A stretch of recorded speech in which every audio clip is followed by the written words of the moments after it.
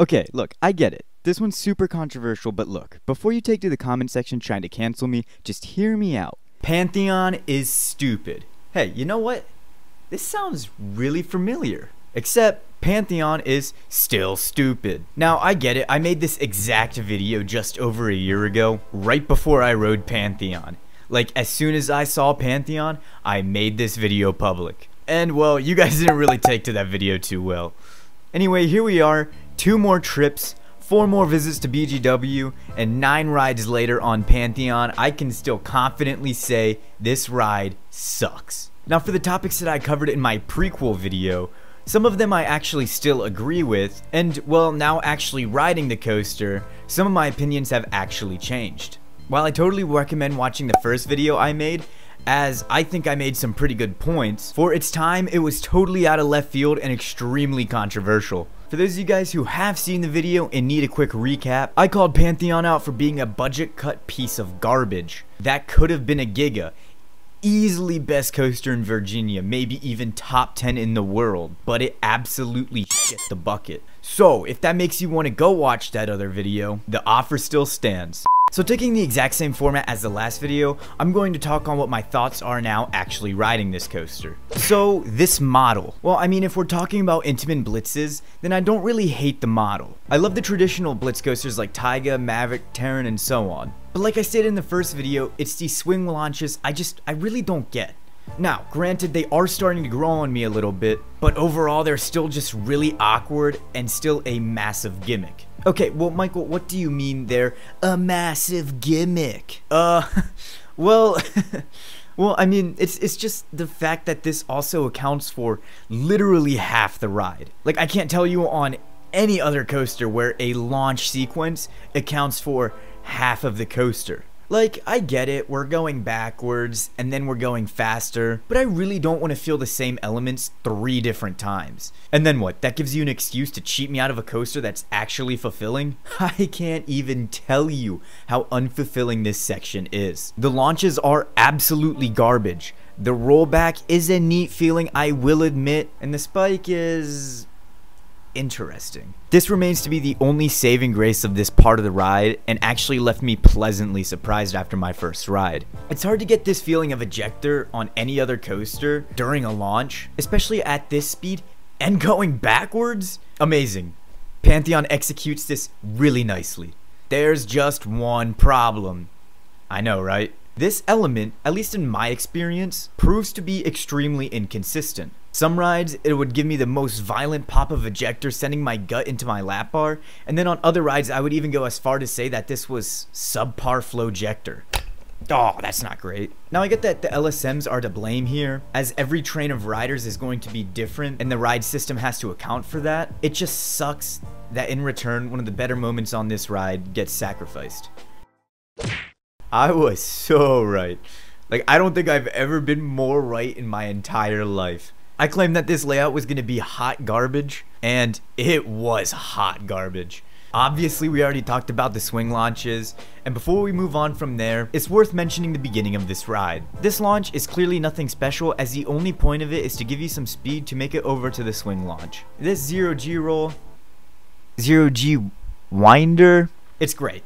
Lovely. I freaking love it. Look, when it comes to our beloved 0G rolls, it goes one of 2 ways. You have the 0G rolls that show no mercy and haul absolute ass through the element, and then on the other hand, you have the ones that take their time and let everything marinate for a hot second, giving your thighs time to get to know the lap bar. What I'm trying to say is the slower ones usually offer some form of hang time. And I say usually because some slower 0G rolls struggle with that for some reason. Pantheon, on the other hand, has no struggle at all. This 0G roll in particular excels in giving some wild hang time. Alright, these are weird. I don't really like them. You kind of navigate them at a speed where it's too slow to get any forces, but it's just fast enough to let everything from your torso up lean to the side of which the apex of the hill is like pushing you. And because of that, it feels almost unnatural, and your body just wants to lean the opposite way to counter that odd feeling. Alright, so we already touched on the swing launch section. Let's move on to that drop. I don't know what it is about this drop, but my lord is it good. This is by far the best element of the ride, and for whatever reason, the pacing of the top hat being slower actually works in its favor. The back row provides you with a very strong pop of the finest ejector that Intamin has to offer, and the beyond vertical drop, while it doesn't really do much to help you with the beyond vertical feeling, it definitely helps out a lot in the force department. Overall, the execution of this drop is beautiful and is perfect. I mean, wow, never thought I'd say that. Excellent job, Pantheon. Now, if only I had such lovely things to say about the rest of the layout. What the hell is this element? Like, why is it a thing? It's terrible. Literally hot garbage. If you have ever said in your life that this element is good or it hits, I refuse to believe you. Over 4 visits in 9 rides, I mean, rides in 96-degree weather. Night rides right after that 96-degree day. Drizzle rides. Cool morning rides. Never once has this element attempted to even pull anything. No forces, no speed, no pacing. Just extreme awkwardness on this hill that is just banked way too much and is way too tall. The only way that this element will do anything for you is if you literally do all the work for the coaster and ragdoll. You know, just throw yourself to the side of the train. I feel like this whole ragdoll thing only gets mentioned with this coaster. Pantheon is really fun if you just ragdoll on it. Yes, because this subpar coaster refuses to pull any real forces, so I'm just gonna fake it all. I mean, faking is making, am I right? Alright, after cruising through the biggest disappointment of 2022, you hit one of the best elements of the ride. Like, I see why this is some people's favorite part of the ride, and I am all for glazing the crap out of this stall. It's good. It's really good. The hang time combined with those lap bars, along with the actual length of the stall, I won't even lie, it's probably top 5 stalls for me, and maybe for some of you, it's even top 3. So moving on to the theme. Wait, hang on. Hold up a sec. Oh, yeah, that's right. There's still 2 more elements to talk about? Jeez, how forgettable. So this hand chopper is there, somewhat noticeable, but gets the effect taken away because of how fast you are going. And Pantheon is not the only coaster to struggle from this. Wildcat's Revenge at Hershey Park also has multiple hand choppers that aren't even noticeable because of the sheer speed and pacing of that coaster. Anyway, back to Pantheon. This last sequence of the coaster is really confusing to me because it's like Intamin thought to themselves, oh wait, we forgot to make this coaster intense. So, in the last 500 feet, we're gonna try our best to fix that. I mean, this maneuver, whatever it may be, is cool and kind of fun to traverse, but other than that, it doesn't pull anything. I mean, that's kind of a common theme here, am I right? This is fun. It's just fun. Nothing more, nothing less. This is close to being intense though. Okay, and the wave turn. Or, what is that, wall stall? Okay, whatever. And this again, with the trying to be intense with the last 500 feet of a coaster. Intamin, you should have just stuck to what you were good at and made this a good classic Stangle Dive. That would have slapped. A Skyrush level, Maverick level Stangle Dive, along with this switchback actually being intense, that would have been a perfect finale for this ride. Actually going to an alternate universe with this modified ending would have probably actually made this coaster half bearable. I mean, you have the 0G roll, which is so good. These are just weird. The swing launch is mostly bad. The drop is fantastic. Don't even get me started on that pathetic piece of the stall into the actually good switchback into an amazing Stangle Dive would have been so good. Okay, I think I'm finally done now. Let's move on. The next thing that just drives me up the wall with this coaster is the theme. What happened to your money management? Look at these animations. This concept is amazing. And what did you do? Plop a stone down with a couple of concrete paths and call it a day. You went from this to this. I mean, this just screams budget cuts to me.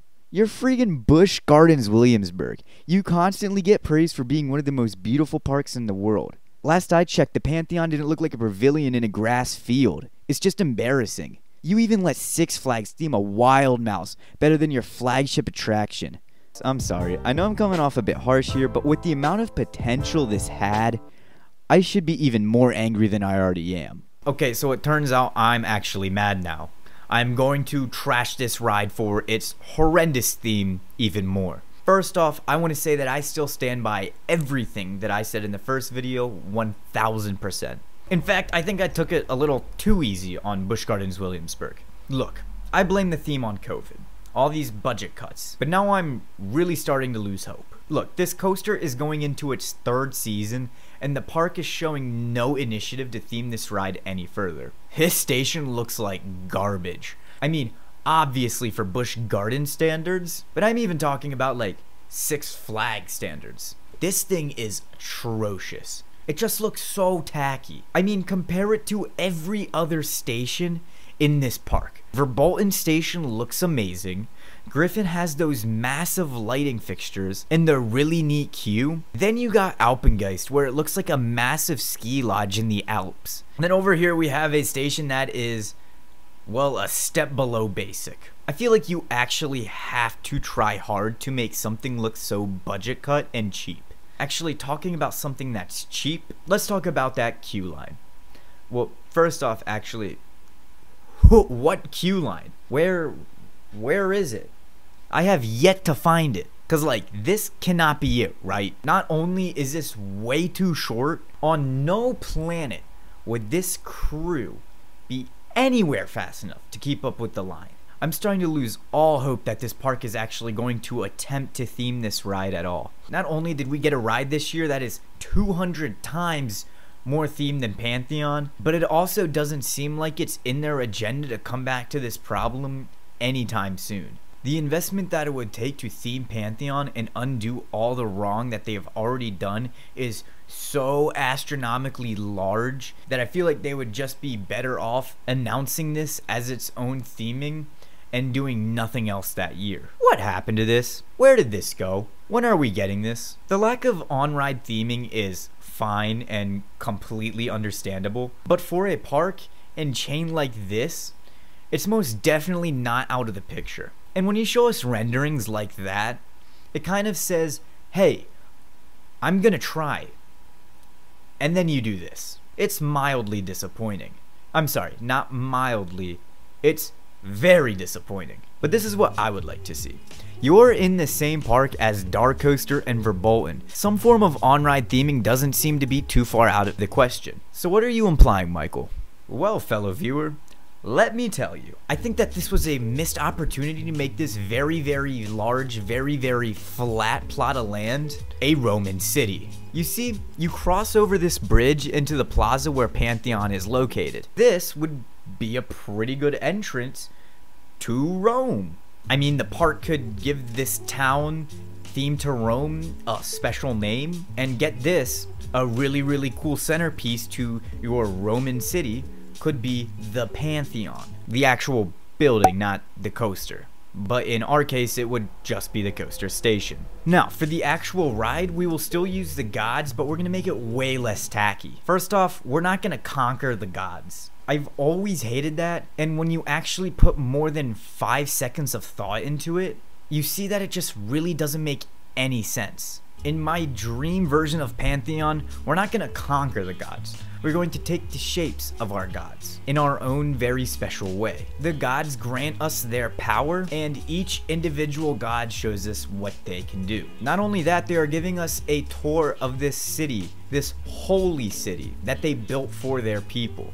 That is my dream version of Pantheon. Now, if you're interested in seeing that, leave a comment down below, and who knows, maybe I'll build it in like No Limits or something. But could you just imagine just soaring through Roman architecture during the lower parts of this coaster? That would be awesome! And all of that theming would easily make up for the lackluster, uninspiring, lazy layout. It also doesn't seem to be too far out of the picture. While it would be extremely pricey, they have done stuff like this before.